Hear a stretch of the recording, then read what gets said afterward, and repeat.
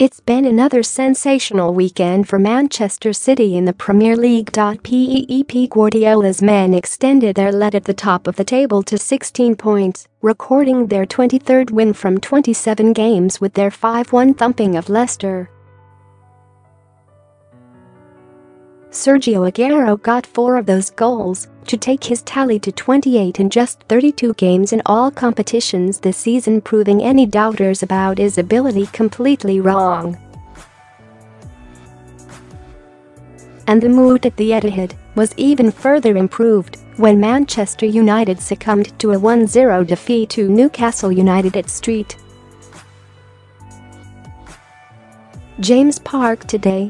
Matt Ritchie's first goal of the season was enough to keep the 3 points on Tyneside, effectively ending United's already far-fetched title hopes.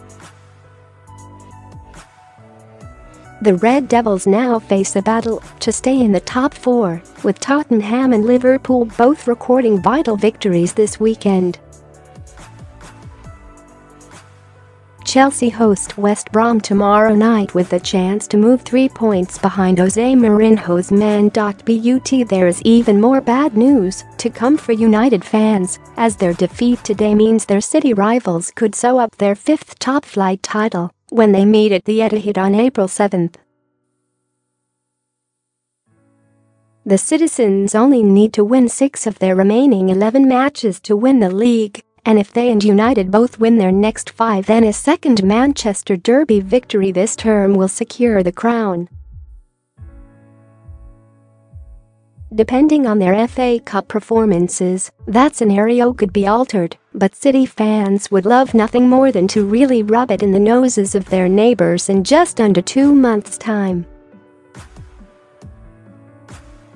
City have got Arsenal, Chelsea, and Everton in their next sequence of matches, but you would be hard-pressed to find many people who could back against them winning all of those, particularly in the rampant form they showed yesterday.